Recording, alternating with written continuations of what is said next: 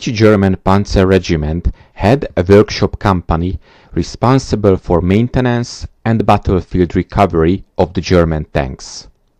This workshop company had an HQ platoon, 2 repair platoons with the mechanics, and the 3rd recovery platoon with 5 heavy 18-ton half-track prime movers.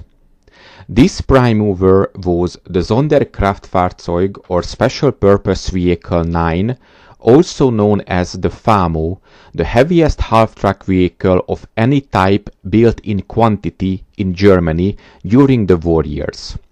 Approximately 2,500 were produced between 1938 and 1945. It was designed to have a towing capacity of 28 tons. This was enough for medium tanks like the Panzer IV, but 2 or even 3 were necessary for the heavier vehicles like the Tiger van tank. Another variant mounted a 6-ton capacity crane on the crew's bench seat and the cargo compartment.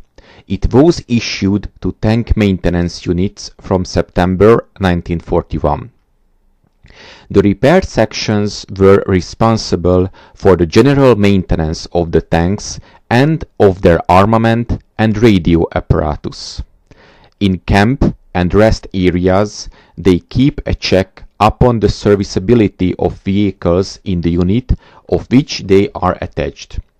On the march, repair sections travel with the tank unit and deal with any breakdowns in vehicles or equipment, insofar as these repairs can be effected in less than 4 hours and with field equipment.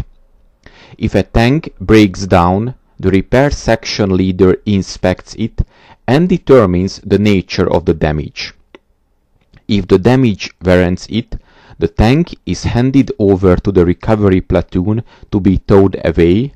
Otherwise, a motorcycle with mechanics stay with the tank to effect repairs, while other elements of the repair section go on with the column.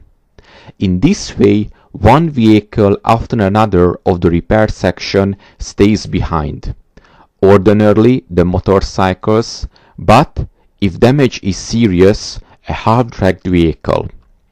The repair automobile always goes on with the column, while the repair truck always stays with the repair vehicle left furthest to the rear. In the assembly area, the repair sections thoroughly test all tanks and equipment as to fitness for battle.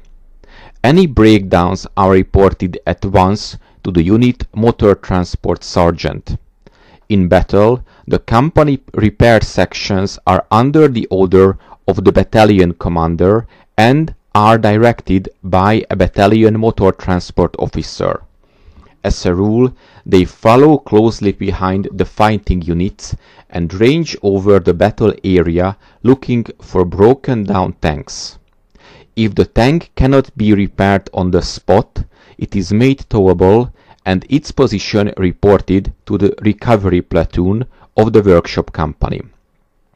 The armored workshop company operates as far as 15 to 20 miles behind the fighting tanks of its regiment, except that the recovery platoon works in the battle area mainly to tow out disabled tanks.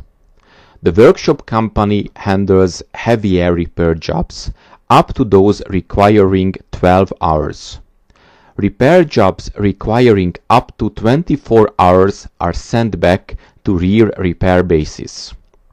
The workshop company has its own power tools, a crane and apparatus for electric welding.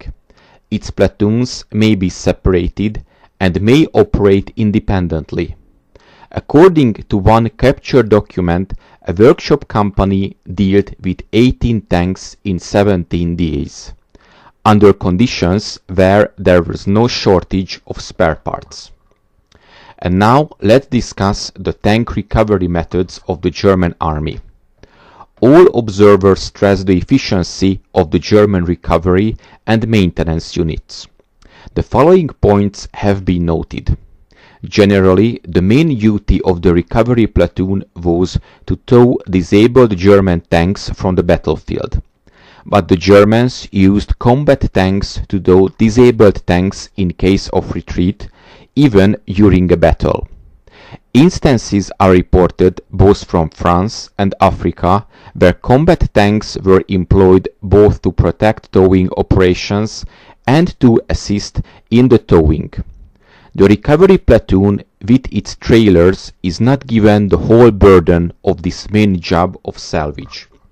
The same principle of cooperation prevails on repair jobs in the field.